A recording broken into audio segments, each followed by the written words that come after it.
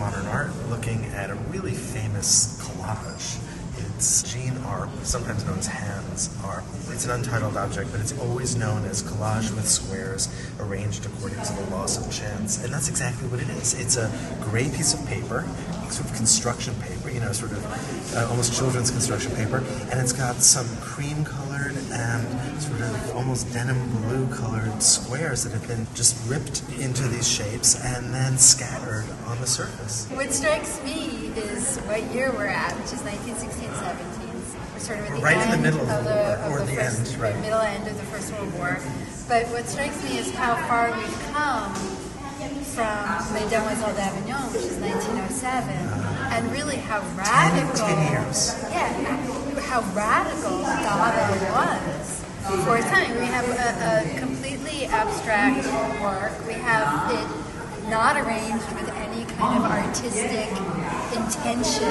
It really begins to play fast and loose with the very definition of what a work of art is. Yes, absolutely. It sort of rips at the heart of what our definition is historically. It's not self-expression, it's not skill, it's not an expression of the unconscious even, it's like Surrealism would claim later. So it's actually, in some ways it's still really challenging in that we look at painting for the decisions of the artist, and here that's been just given up. It is a kind of real anti-art. It's a real destruction of the very foundation with which we sort of understand how to deal with an object in space. It still is, right? And it's an extraordinary thing. So how can we understand this, though, in the context of the war? You mentioned that this was 1916, 1917. Yes. The war is raging. It's unprecedented.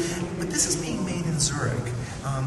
Art was one of the founders of the Zurich Dada movement. And Zurich, of course, is a neutral country. It's in Switzerland, a neutral country, right?